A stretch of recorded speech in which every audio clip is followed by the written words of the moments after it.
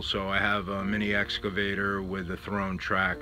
I'm going to put together a video for you to show you what to do if you have a thrown track on a mini excavator. I'm figuring if you're watching this, you don't have your excavator located as conveniently as I do for the track repair. I've done this many times in the woods and in the mud. It's no fun, but the process is the same whether you're in your shop or you're in the woods. It's just less pleasant in the woods.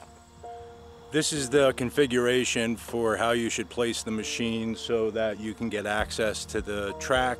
What you're going to need to do is release the grease tensioner, and that's in the hole that's right here in the middle. Here's what's inside that opening. In order to release the grease pressure, you have to take this bushing out. This bushing is what holds the grease pressure. Here's the grease zerk. That's what you use to tension the tracks.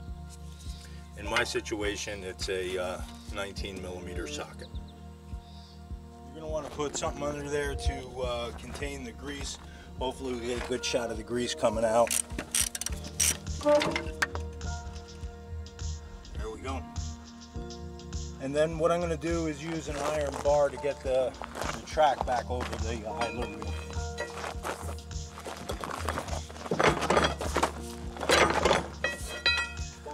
Simple as that. Now what I'll do is just drive the track forward. The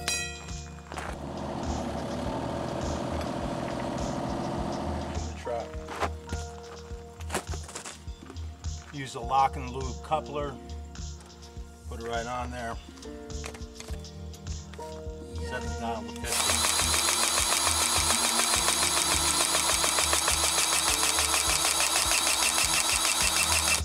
That's 50 pumps.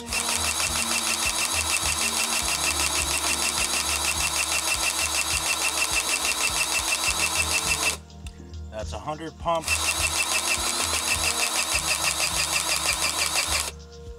Looks like about 120 pumps if you're using a handgun. So that's how you fix a thrown mini excavator track. Thanks for watching. If you need to rent an excavator in the Hudson Valley, give me a ring. Thanks.